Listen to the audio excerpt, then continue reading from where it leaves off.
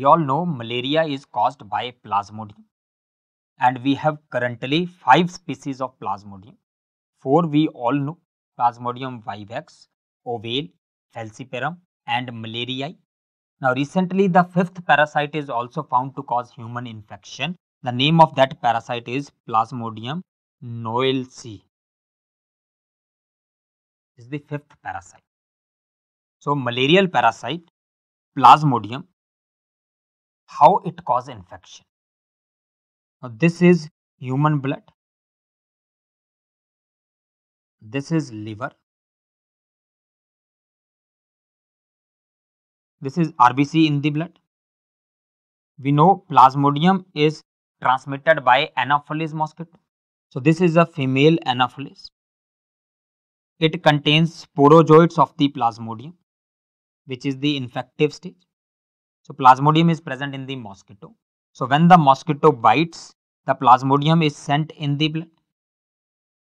But this Plasmodium do not stay in the blood. It very quickly goes to liver. Within few minutes only it will reach the liver. But in the liver, it has 2 fates. Either this will go and sleep in the liver. That means it become dormant. And this dormant stage is called as hypnozoite stage. Hypnozoite stage. But more commonly, it goes in the liver and start multiplying. Either it can become inactive or it starts multiplying. Now when it starts multiplying, after some time it will reach the blood again, but now inside the RBCs. So it will go inside the RBCs and it will continue to multiply inside the RBC. So when lot of parasite have been produced inside the RBC will rupture, and it is this time when the symptoms of malaria will come. The fever, chills and rigors, they correspond to rupture of RBC. So when the RBC rupture, the parasite will be liberated.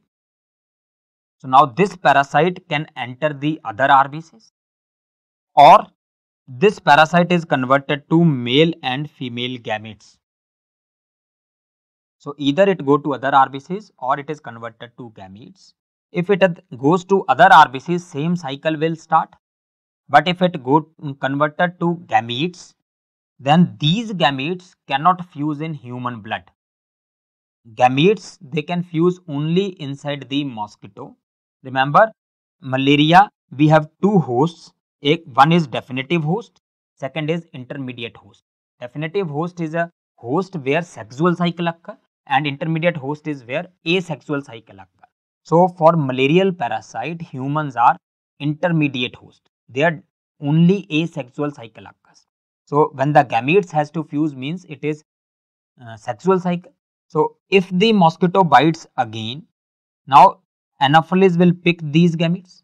So they will fuse inside the Anopheles mosquito and form a new Plasmodium. So this mosquito is now ready to transmit the malaria to some other person. So the gametes, the only clinical importance is they act as a source of transmission. So revising what we have studied so far, Anopheles mosquito bite the humans. Sporozoites of the Plasmodium come in the blood. Very quickly it go to liver. Either it is dormant in the liver or it starts multiplying. When it starts multiplying, it will come in the RBC, multiply in the RBC, rupture the RBC, that cause symptoms of malaria. Parasite is liberated into the blood. So either it goes to other RBCs or it is converted to gametes, and these gametes are taken by Anopheles to transmit the malaria. Now what about the parasite which is sleeping, hypnozoite? Now this hypnozoite, it can wake up at any time, maybe after 2 days, maybe after 10 days. So whenever the hypnozoites wake up, they will start multiplying and again the symptoms will start. So these hypnozoites, they are responsible for relapse of malaria. That means when the person become afebrile, again the person will develop fever because of hypnozoites. The hypnozoites are responsible for relapse of malaria. Clear? So now for ease of understanding the drugs, we will divide this life cycle into different stages. The stage inside the RBC, it can be called as erythrocytic stage. RBC is erythrocyte.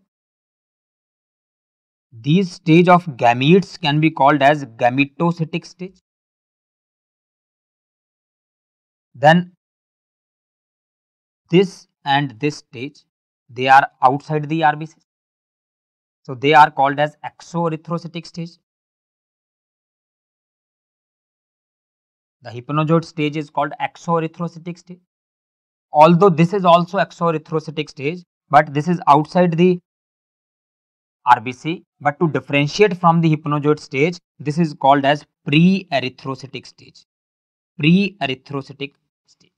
So four stages: erythrocytic, gametocytic, exoerythrocytic, and pre-erythrocytic.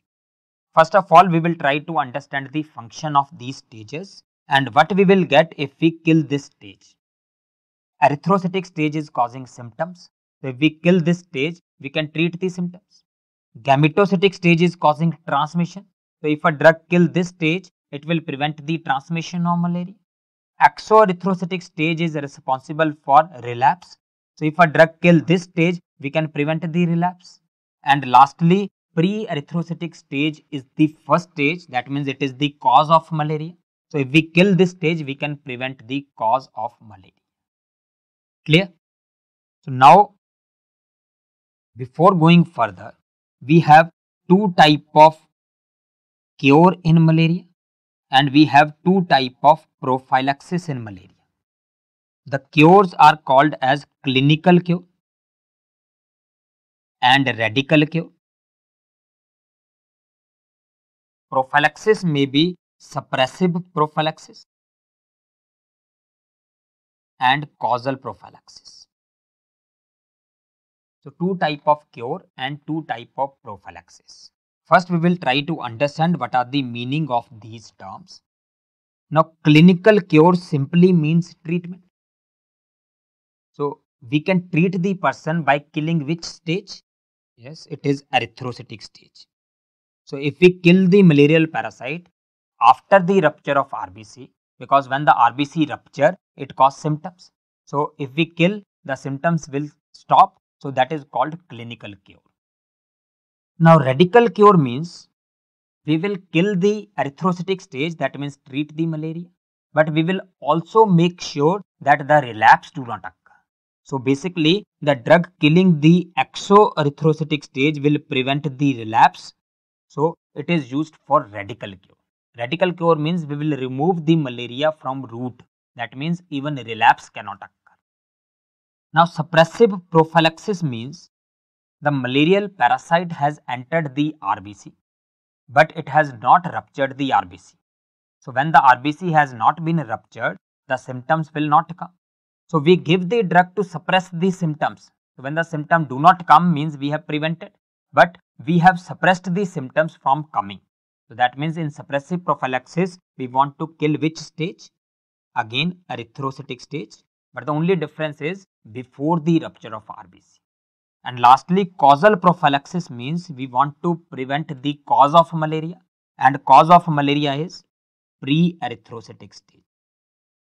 So the drug killing the pre-erythrocytic stage are used for causal prophylaxis. Is it clear? Now just we need to know the name of the drugs, which drug act on which stage, so we can easily found the use of the drug. So we have pre-erythrocytic stage, exoerythrocytic stage, and gametocytic stage. One drug can kill all these three stages, and that drug is primaquine. So primaquine can kill all these stages. So primaquine can be used for causal prophylaxis. Primaquine can be used for radical cure, and primaquine can be used to prevent transmission of malaria. But primaquine do not act on the erythrocytic stage. So primaquine cannot be used to treat or prevent malaria. Now we discussed that primaquine, it can kill the gametes as well as it can kill the hypnozoites, means exoerythrocytic stage. But special points to remember, primaquine is the drug which can kill the gametes of all species of Plasmodium. Vivax, Falciparum, Ovale, Malariae, all these species gametes can be killed by primaquine. This is important to remember because chloroquine and quinine can also kill gametes, but they can kill the gametes of only Plasmodium vivax. Clear? Second thing, for killing the gametes, only single dose is enough. So primaquine can kill the gametes with a single dose. Clear? Second, it can kill the hypnozoites also, exoerythrocytic stage also. But for killing the exoerythrocytic stage, it need to be given for 2 weeks, 14 days. For killing the gametes, single dose. But for killing the hypnozoites, 14 days, 2 weeks. Now, what is important to remember? Exoerythrocytic stage or hypnozoite stage is not present in all these species. Remember, Plasmodium falciparum do not contain exoerythrocytic stage. No exoerythrocytic stage in Plasmodium falciparum. So Plasmodium falciparum never show relapse. In Plasmodium falciparum, there is never any relapse because there is no hypnozoite stage. So when we use primaquine for Plasmodium falciparum, we do not use it for exoerythrocytic stage. That means we want to use kill only gametes because hypnozoites are not present. So in falciparum malaria, primaquine is given as single dose only. Whereas in case of vivax malaria, we give it for 14 days because we want to kill the hypnozoites also. This is one. Second important thing, primaquine, it can cause hemolysis. In which patient? Yes, in patient with G6PD deficiency. So due to this reason, one, obviously primaquine is contraindicated in patient with G6PD deficiency. Second, there is some physiological condition in which G6PD deficiency is present. Yes, in the infants or newborn babies. So primaquine is contraindicated throughout pregnancy. In pregnancy, we do not give primaquine, as well as after the birth of the baby till 1 year. That means in infants, primaquine is contraindicated. Primaquine is contraindicated in G6PD deficiency, in pregnancy, and in infants. The reason is same, because it can cause hemolysis. Okay. Now recently, we have developed a new drug which is called as tafenoquine. Tafenoquine is a new drug. It is similar to primaquine, but the special point to remember is it can kill the hypnozoites. Hypnozoites, or we can say exoerythrocytic stage. The special thing is it can kill hypnozoites in a single dose. So that means we can use tafenoquine as a single dose for Plasmodium vivax also. Remember, primaquine need to be given for 2 weeks for vivax, whereas tafenoquine can be given in single dose because it kills the exoerythrocytic stage in single dose. But like primaquine, it can also cause hemolysis in patient with the G6PD deficiency. So it is also contraindicated in pregnancy and infants, apart from patient with G6PD deficiency. Okay. Now we will move to the main drugs acting on erythrocytic stage.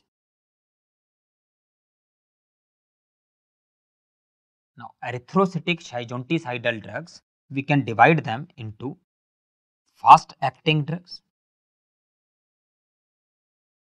and slow acting drugs. Fast acting drugs you can remember in Hindi from the cause of malaria. Fast acting drugs are remembered as machhar drugs. In Hindi, machhar means mosquito. So as malaria is transmitted by mosquito, so machhar drugs, they are used to treat malaria. They are fast acting drugs, and the name of the drugs are M is mefloquine, A is atovaquone, C is chloroquine, H is halofentrin, A is artemisinin and R is rescue. Rescue is not a drug, it is the market name of a drug.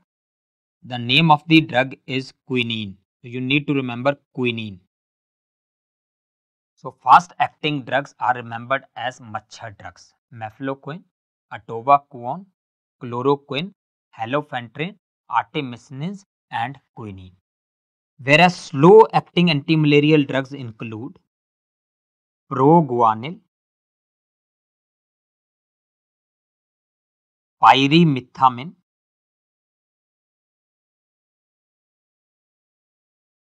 sulfadoxine, doxycycline and clindamycin.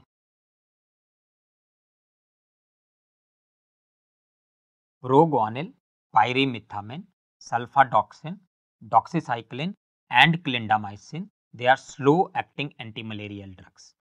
The important difference between matcha drugs and slow acting drugs is that the matcha drugs are fast acting. So that means these drugs can be used alone for treatment of malaria. So any of the matcha drugs, mefloquine, chloroquine, they can be used alone for treatment of malaria.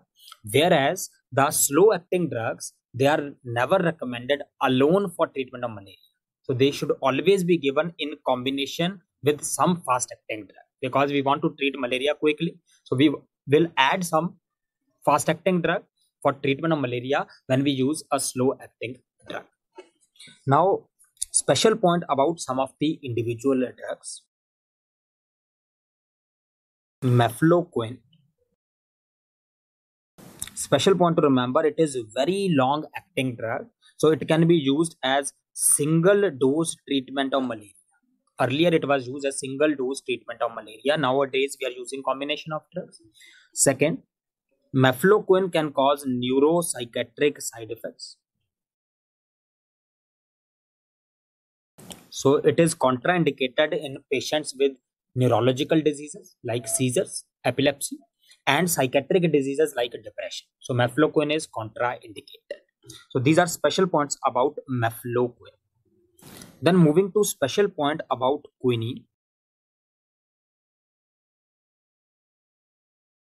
Quinine is effective against MDR parasites. That means when the malarial parasite is resistant to many drugs, it is still sensitive to quinine. So it can be used for multi-drug resistant malaria. But nowadays, the preferred treatment of MDR parasite is ACT. We'll discuss later on. Artemisinin based combination therapy is preferred. But quinine has advantage that it is safe in first trimester of pregnancy.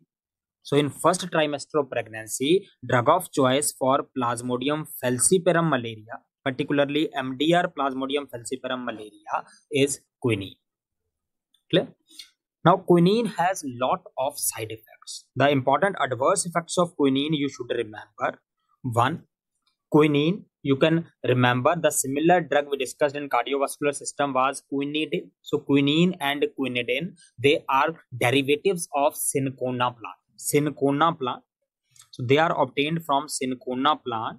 So if their overdose occur, it is called as cinchonism. So in overdose, quinine can result in cinchonism, which is characterized by features of this area. Features of this area means the person will develop headache. There will be headache, blurring of vision, tinnitus, ringing sensation in the ears, deafness. So these are the features of synchronism. Same features are seen in salicylism also. So synchronism, it can be caused by quinine.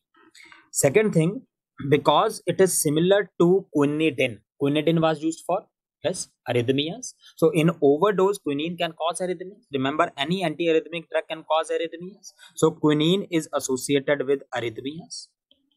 It can result in arrhythmias. And third important side effect is quinine can cause hypoglycemia. Quinine can result in hypoglycemia. Okay? So these are the important points about quinine to remember. Because of so many side effects, we usually want that quinine should not be given for long periods. If we use only quinine, we need to give for 7 days for treatment of malaria. So to prevent using it for long periods, we usually add another drug with quinine. The another drug which we commonly add is either doxycycline or clindamycin. So when we add doxycycline or clindamycin to quinine therapy, then we can decrease the duration of treatment from 7 days to 3 days. That means if we use only quinine, we need to give for 7 days. When we use quinine plus doxycycline, we can treat malaria in 3 days. Clear? You need to remember chloroquine. If malarial parasite is sensitive to chloroquine, it is a drug of choice. Chloroquine is safe in pregnancy also. However, chloroquine can cause a characteristic side effect which is called as bull's eye maculopathy. Bull's eye maculopathy. This side effect is seen only when chloroquine is given for many years. So it cannot appear in few days. In malaria, chloroquine is given for 3 days only. So it is unlikely to be present. So when we have found this side effect, it must be given for some indication for years also. So that means you need to remember what are the other uses of chloroquine also. So where chloroquine is used. The uses of chloroquine you can remember as red lips of Mahatma Gandhi used to remember the uses of chloroquine. So these include R for rheumatoid arthritis. So chloroquine is one of the disease modifying agents. E is extraintestinal amoebiasis. Chloroquine is used for extraintestinal amoebiasis. D for discoid lupus erythematosus. L for lepra reactions. I for infectious mononucleosis.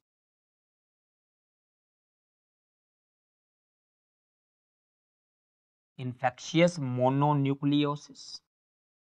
P for photogenic reactions. Photogenic reactions.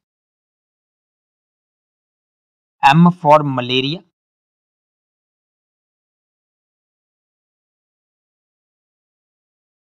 And G for giardiasis.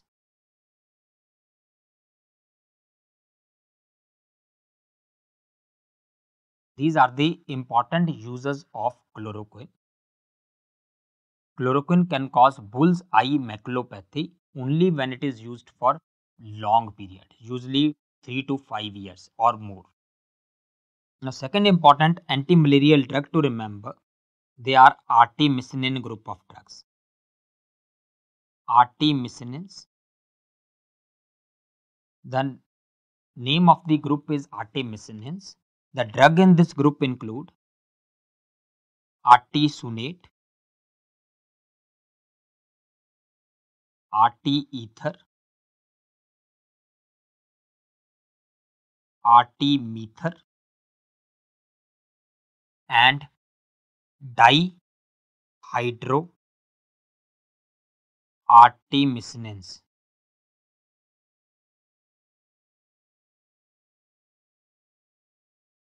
Artesunate, arteether, artemether, and dihydroartemisinins. Special point about artemisinin group of drugs are these are fastest acting anti-malarial drugs. These are fastest acting anti-malarial drugs. Second, they are also effective against multiple drug resistant parasites. But the main problem is they are very short acting drugs. Very short acting drugs. and second, they are contraindicated in first trimester of pregnancy. So two main problems. One, they are very short acting, and second, they are contraindicated in first trimester of pregnancy. Now we want to use these drugs because of their fast action and their efficacy against drug resistant parasites. But because of short action, we cannot utilize them alone. So what we do is we develop a method which is called as ACT. ACT, it is artemisinin based combination therapy. So basically what we do in this combination is we combine one of the artemisinins with a long acting anti-malarial drug. So artemisinins will provide their fast action, and a long acting drug, it will make sure that when the action of artemisinins finish, the effect continues. So this combination is called as ACT, and ACT is now drug of choice for chloroquine resistant parasites. Whenever chloroquine resistance is present, drug of choice will be ACT. Now, two type of drug combinations are used in India. One combination is lumefantrine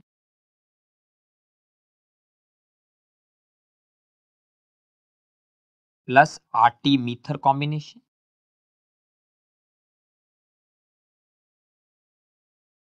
Artemether plus lumefantrine combination. And second type of ACT used are artesunate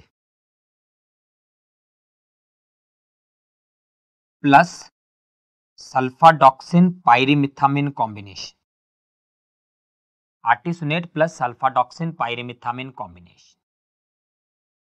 In India, this combination is treatment of choice for drug resistant parasites at all places except in northeastern states where the ACT of choice is artemether plus lumefantrine. All other places it is artesunate plus sulfadoxine pyrimethamine, but in northeastern states it is lumefantrine plus artemether. So these are the important points regarding the anti-malarial drugs. Now we can discuss the treatment of malaria. Now treatment of malaria in India is done under National Vector-Borne Disease Control Program. So according to this program, one thing which is assumed is most of the Plasmodium vivax are sensitive to chloroquine and most of the Plasmodium falciparum are resistant to chloroquine. So the drug of choice for Plasmodium vivax malaria is chloroquine,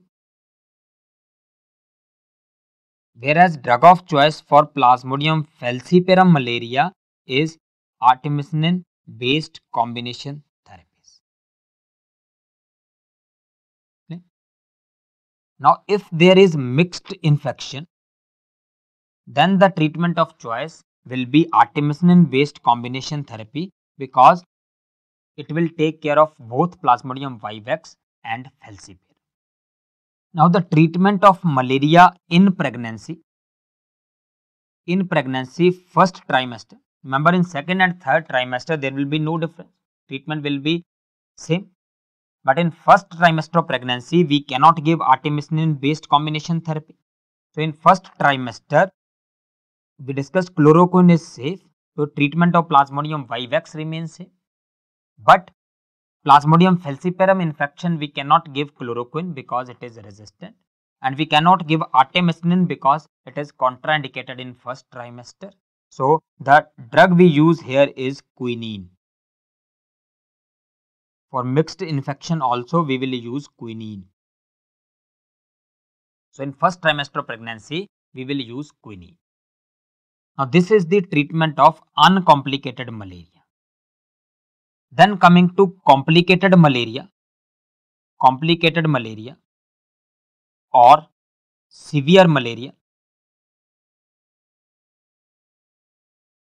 or cerebral malaria.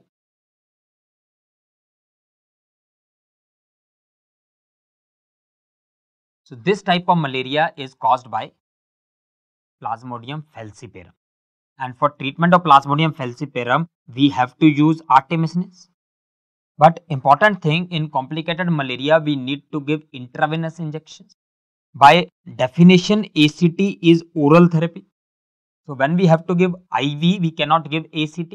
So IV therapy we use in these condition is artesunate. So artesunate is drug of choice by intravenous route. Drug of choice by intravenous route. So it should be given minimum for 24 hours. After 24 hours, whenever the person can take orally, we will shift the person to artemisinin based combination therapy orally. So this is the treatment of malaria. Now moving to prophylaxis of malaria. First question is, in which person you will want to give prophylaxis? In which person you will want to prevent malaria? So obviously it is in travelers. A person is moving from non-endemic area like USA, where malaria is not present. The person is going from USA to Africa, where almost every person has malaria. So this person will very highly likely that will develop malaria. So we want to give the drug beforehand so that person do not develop malaria. So that is prophylaxis. Now for prophylaxis, first question is how long we should give the drugs.